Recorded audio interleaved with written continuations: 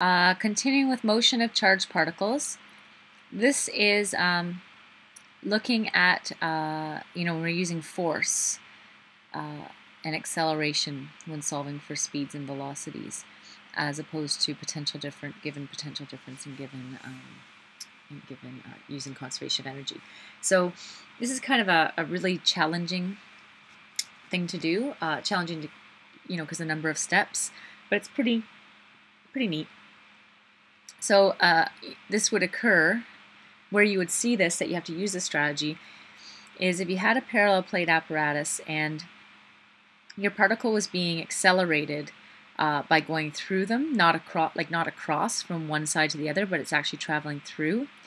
And this is actually how a lot of parallel plates are used to accelerate particles in particle accelerators and such. And so the idea is that, if my negatively charged particle, for example, could be the other way around, but it was, coming through and it was entering the plates close to the negative plate. Well, as it moved through, there might be no force causing it to speed up or slow down sort of in the x direction, so to speak, in the horizontal, but it would accelerate towards the positive plate, right? And so what would happen is it would leave on an angle like this. And so the x component of my velocity would be the same, it wouldn't have changed. The y component, though, instead of being 0, it won't be 0 anymore. And that means my overall speed, magnitude of speed, will be a bigger number. And that's really how it works. And the key is thinking of it like projectile motion, right? I mean, there's no gravity. No gravity. Don't even think about gravity during this. We don't assume it's negligible. But, similar to projectile motion where, some object, it has an initial x component of velocity, but say no y component, the easy projectile motion, right? Well, when it lands on the ground, say it's rolling off the lab bench, it lands on the ground, it's still moving it horizontally with the same speed, but it has accelerated downward, obviously. That's why it moved down. It's the exact same idea. Okay, you treat it the same with solving the questions. So in the x direction, there is no acceleration, so the initial x velocity is equal to the final, and you can use the formula that the distance, in this case it'd be the distance across the plates, so whatever the length of the plates are, is equal to Vx times the time it's in the plates. Okay? In the y direction, the formula is different, but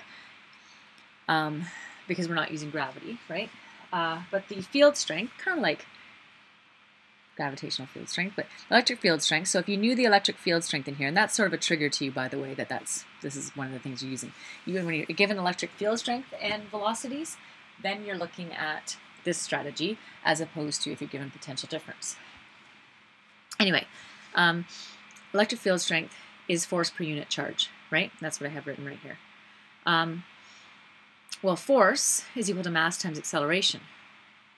So field strength then is mass times acceleration. Now I'm saying AY, sorry, because again, it's only going to accelerate in this direction,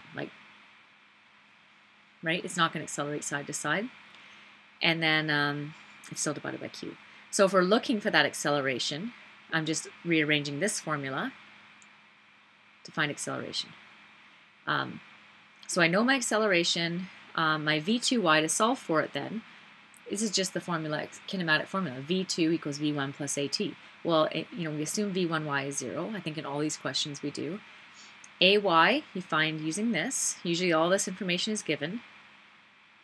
And then T is the time in the plate. So that's where you might need the x direction to help you find the T. Just like in projectile motion, usually you find the T and you carry it over.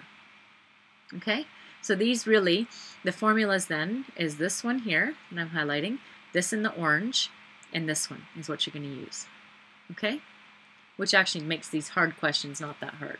So let's go through an example. Excuse me. All right, here it is. So same picture. I mean, obviously, by the way, I didn't say this, but it could be a positively charged particle, and it would come in, close to the positive charge plate, and it would come in the other direction. It doesn't really change how you solve it, right?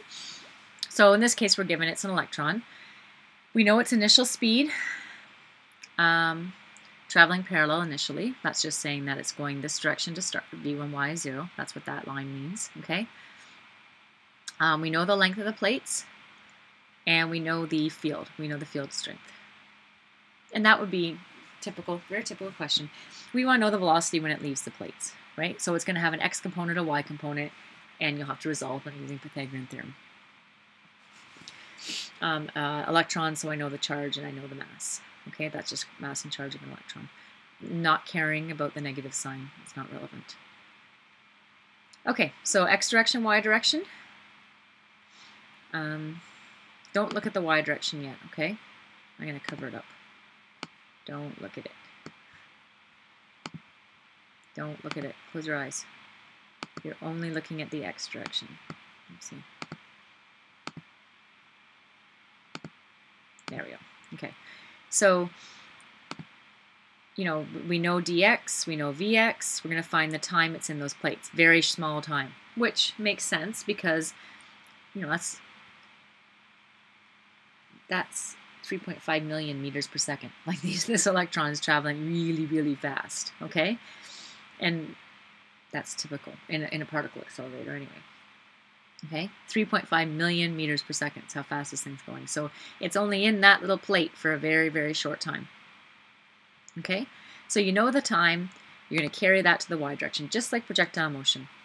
Okay, so again, like what, you know, it's nice to start by writing the formulas. So that's the formula in the x direction, that's the formula in the y direction. Might as well just write it down. If you see this question on your test or on your problem set or on your exam, right away, just write that formula down and write this one down. So we're no v1y. In this case, v1y doesn't have to be 0. I've never written a question where it's not 0, but theoretically it doesn't have to be. And it doesn't change the question, right? It just means that you've got a number there. So v1y, you know, if it came in for some reason on an angle, and that wouldn't be the most effective way to set up your plates, but if you did for some reason, you would just solve it the same. You just have a number instead of 0 there, okay? Anyway, so EAY is the formula I showed you, field strength Q over M. So you just solve for it. So look at that number, by the way. Don't freak out. Like I always say, it can't be bigger than 10 to the 8. That's speed. This is acceleration. So a number in this order is typical. Okay, so we know AY, we know T. We can solve for V2Y. Okay, so we know our V2Y. We know our V2X. V2 then is, you know, just done it all before. Draw a right angle triangle, solve for the angle. So the final velocity then, in this case, will be 3.8 million meters per second at an angle of 25 degrees above the horizontal. Okay, so it's gained 300,000 meters per second in that little plate. And that is a good answer. It's good because I told you less than 3.8 times 10 to the 6, or 3.0 times 10 to the 8, sorry. And it did speed up, which it should have. Okay? Yeah, that's it. That's solving using force and field strength.